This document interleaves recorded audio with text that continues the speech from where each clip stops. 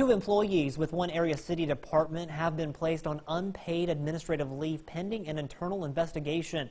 Mayor Lynn Spruill confirms that the Director of Parks and Rec, Herman Peters, and Administrative Assistant Dion Evans have been placed on leave after aldermen decided that was best as the city investigates.